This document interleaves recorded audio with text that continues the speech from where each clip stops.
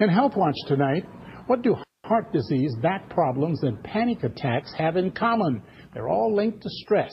Some polls say Chicago is among the top 10 most stressful areas in which to live.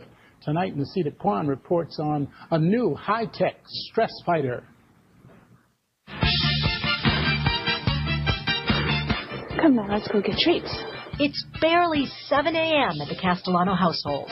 Is your sister awake? Miranda, you want me to make you a bowl of oatmeal? Where Shelley juggles 3 teenaged kids, Erica, go for a ride? Hunter the dog, and a full-time job. The American Psychological Association now reports that 80% of Americans say they're sometimes or always stressed. At least half worry that stress may make them sick. Today's society, we seem to have stress all around us. And doctors like University of Chicago psychiatrist Daniel Johanna say they're right to be worried. Stress hormones, released continuously, It can affect almost any organ in your body, really depending on the individual. I'm checking with the original architect. So, back to Shelley, who's now at work as a property manager of a 186-unit building. First thing today, a meeting with supervisor Regina Gubick. I suggest that we get the electrician to come out and check. A building inspection, employee vacation scheduled, and still... But then we asked NBC fitness team member Andrea Metcalf to join us with some new technology, a voice analyzing device that literally tests for stress.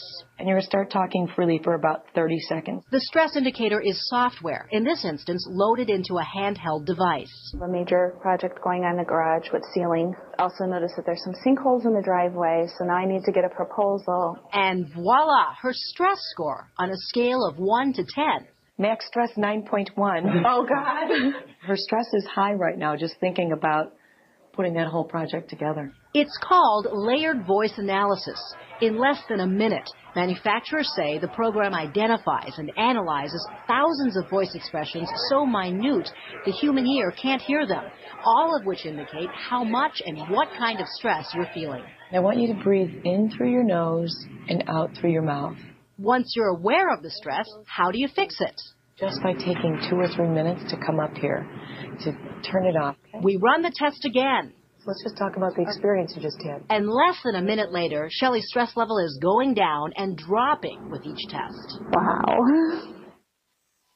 0.1 at that point, and dropping, as we said. Well, there are other stress testers out there, including one that continuously measures your pulse rate. We'll have the links on our website at NBC5.com. But whatever method you use, the point is to know when to stop and de-stress during the day, as opposed to waiting till you need a half dozen donuts, a drink, a cigarette, or all of the above, right? You just want to make sure you stop it before it starts. You got that machine here tonight? I know, I have to bring it in tomorrow. I think everyone Not that we're stressed out at all. No, No, no, chance. not us. Not us. All right, thanks, Nasita. Thank you.